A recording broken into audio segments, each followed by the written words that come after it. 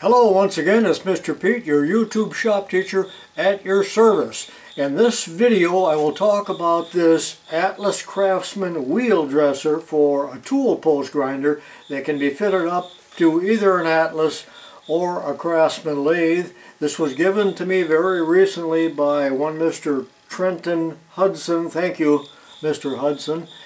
And I'm showing it here. And you may have seen it in one of my recent What Is It videos, and some people had it right and knew what it was. And let me show you some catalog pages about this thing first, and then we'll go ahead and mount it on the lathe and dress a wheel. Okay, here it is shown in the 1940 Atlas catalog. That's an old one. On page 21 of this catalog, they're showing the Atlas grinder. Now, I do not have that exact grinder. I've got Dumore grinders, actually three of them, three different sizes. But here is the dresser in question, and they don't tell you very much about it because, in fact, it was included when you purchased this. It is not listed as a separate item. Now it's shown here, and this is back before they made the 12-inch lathe. They made a 10-inch Atlas lathe, so it fits the 10-inch lathe, but the post on this is adjustable, so I'm able to raise it 1 inch, and then it will fit my 12-inch lathe. I hope it does not lose rigidity. Read the catalog description. And let's move on and look at the same thing in the Sears Craftsman tool catalog. So now we'll take a gander at it in the 1966 Sears tool catalog. On page 21 also of the Sears catalog, here is the 12-inch lathe, and this is the exact lathe that I have, only I do not have this base with the motor below. But it's a 12-inch, not a 10-inch.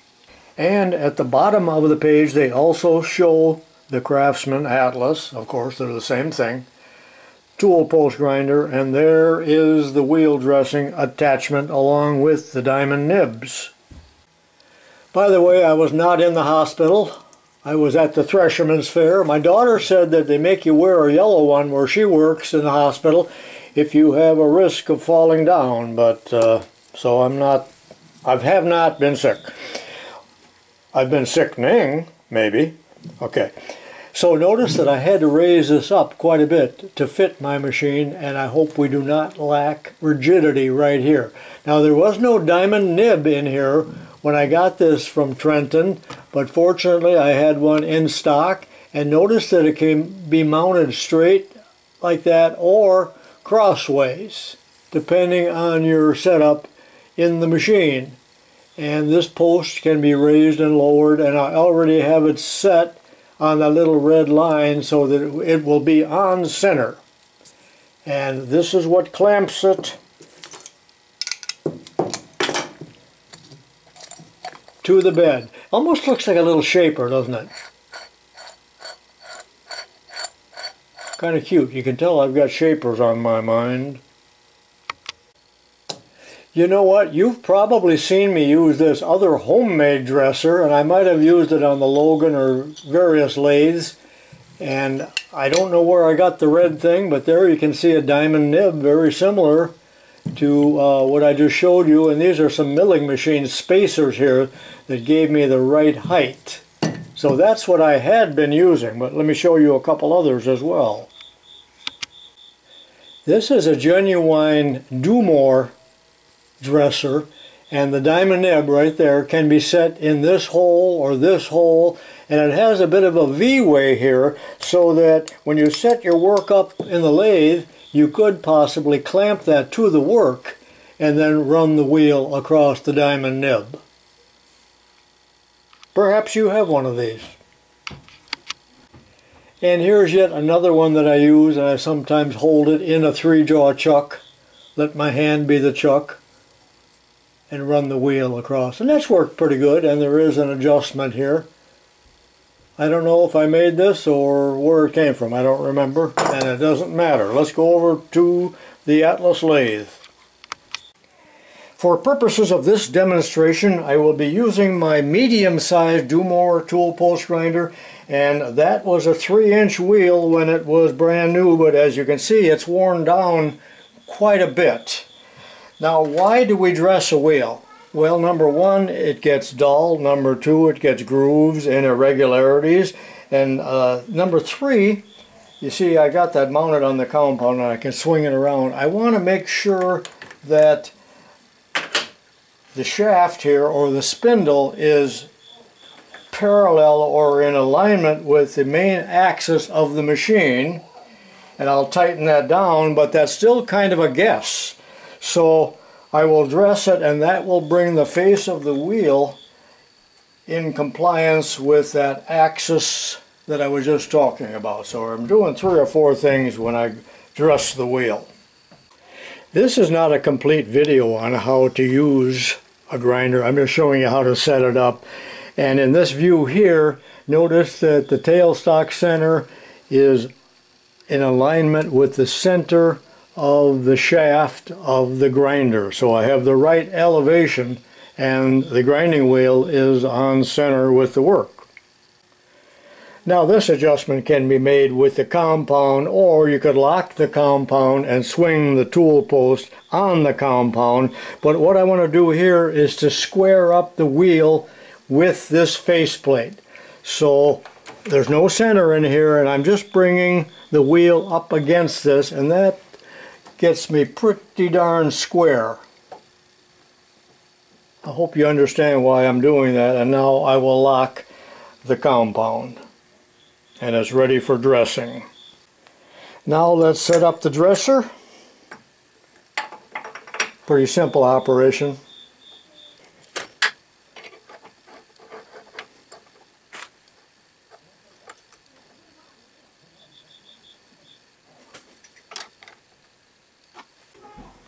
And now I'm setting the nib at the height of the center of the grinder shaft. I told you I already had a red line there, so I'm just repeating, and then I tighten it down with that little set screw. And the diamond is pretty much perpendicular to the spindle. One of the very worst things for any lathe is to have grinding dust and grit fall on any of the bed parts or the slides. So notice that I have this draped. If I was going to do a lot of it, I would moisten the cloths, but all I'm going to do now is remove a few thousandths off of the wheel by moving the wheel back and forth, that is the entire carriage, back and forth against the diamond until it trues up. Now you may not be able to see this in the video. I will be looking down this way, and probably the color of the face of the wheel will change as I do that.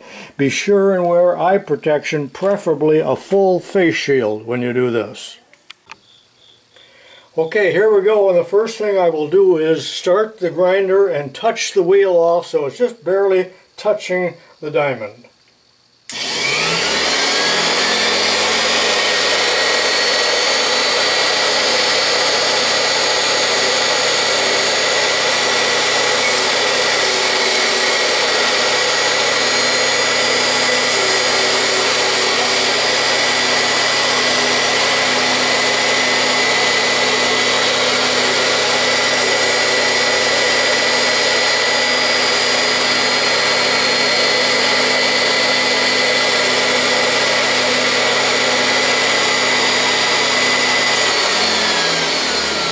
And that's all there is to it.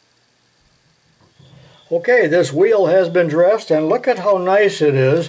It's fully clean. There's no grooves in it. There are no rounded corners. In fact, I'm ready to do a little grinding here, but I really have no project that I have to set it up for right now. But this is just all about dressing the wheel, the purposes of it, and how to set this up on your Atlas Craftsman lathe. I hope you enjoyed this. This is somewhat of a repeat of things that I've done in the past, but I'm making a full circle now. So thanks for watching. Tell others about my videos if you will, and I'll see you next time.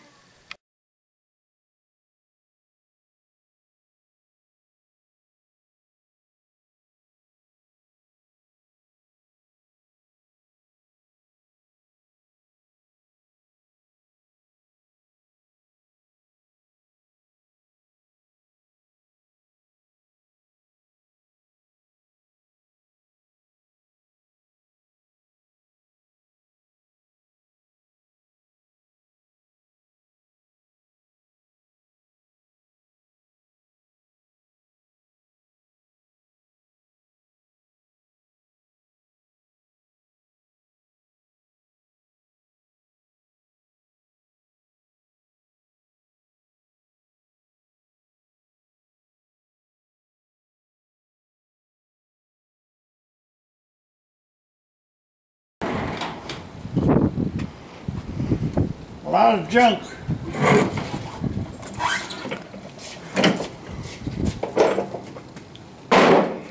Well, we've been in here before, but so how many of these grain grinders do you think you got? About 100? Yeah, 100, you know, hit and miss. And these are all corn shellers and fodder cutters, and here's, I don't know if you know what these are or not. They're a grinder. There's 3 of them here. Those are bone grinders. Huh? Bone? Yeah. This one here I got up in Michigan last year. This one's hit and miss here. So, it's time to go to school.